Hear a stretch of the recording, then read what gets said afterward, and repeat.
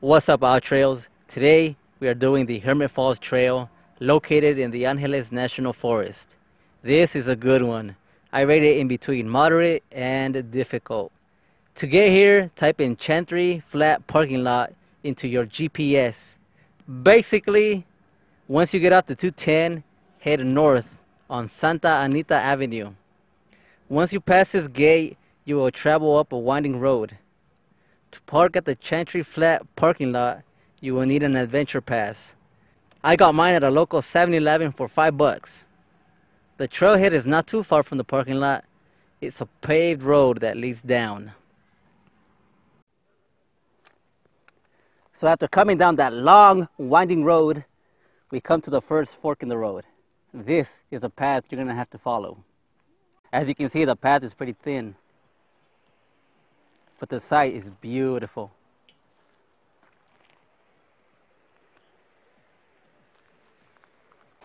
One thing to note is that there's a few of these river crossings. Just exercise caution and you should be fine.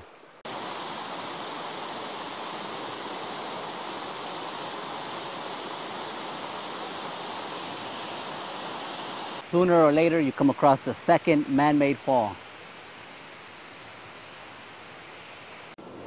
And we made it, you guys. The way coming down was easy. But to go back up, oh, it's gonna be a pain, but we got it.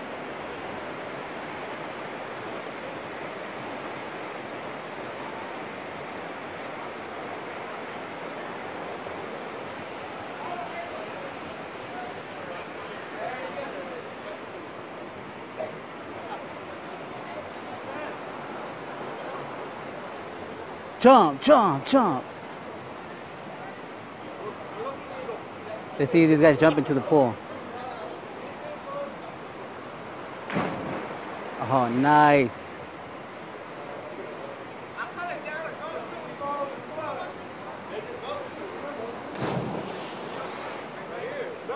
I spent about 2 hours doing the Hermit Falls Trail. The terrain doesn't get that bad. I saw children and dogs on the trail. Also, come early because parking is the biggest hassle here. If you decide to go onto the Studevant Falls Trail, click on that quick guide video located in the video description. So once again, I highly recommend this trail, and have a good day, you guys. Until next time.